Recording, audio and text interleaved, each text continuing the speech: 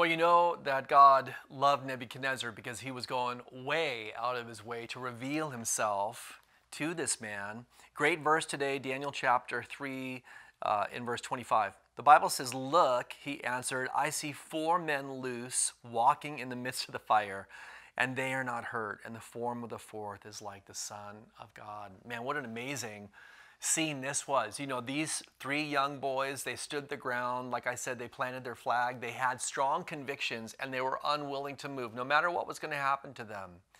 And so, you know, Nebuchadnezzar, being the king that he was, he fulfilled his word.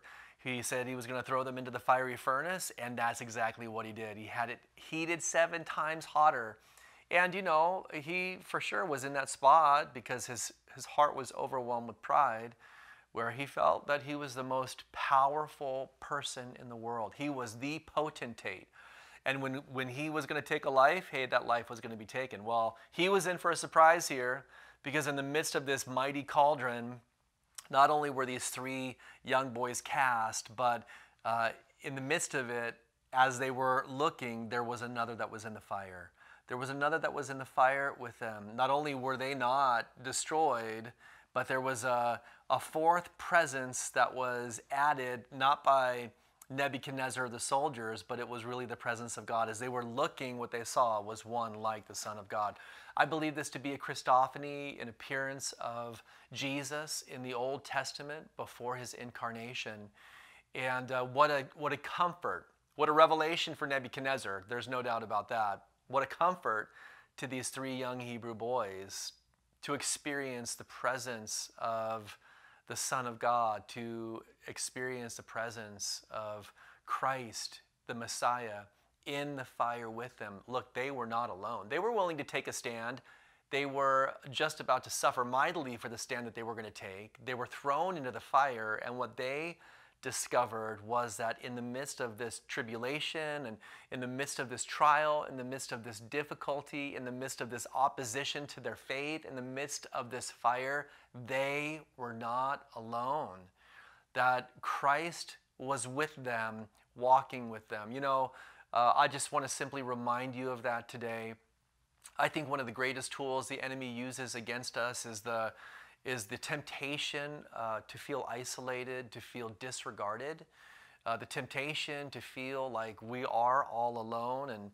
And you know, sometimes it is just a matter of feeling.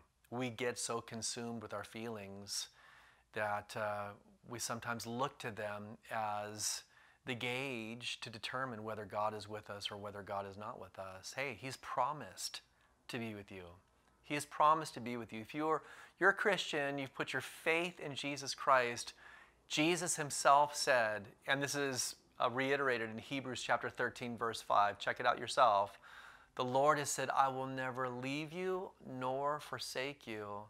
Regardless of what your feelings may say to you, regardless of the thoughts that the devil may tempt you with, regardless of how isolated your circumstances have made you feel, you need to remember today what the Word of God says. He is with you, and He is with you in a special way when you're in the fire. Maybe there is the hot fire of tribulation in your life right now. He's present, and He's present to supply exactly what it is that you need. What do you need today?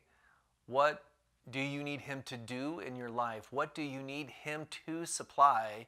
Maybe the reality is you just need Him to comfort your heart and to give you peace. He is the Prince of Peace. And the Bible says the Scriptures are the Scriptures of comfort. He will give you those things, not just to bless you, but as 2 Corinthians chapter 1 says, He will give you those things so that you can supply that same comfort He has comforted you with to somebody else in your life who is walking through the fire as well. Hey, He's present with you today.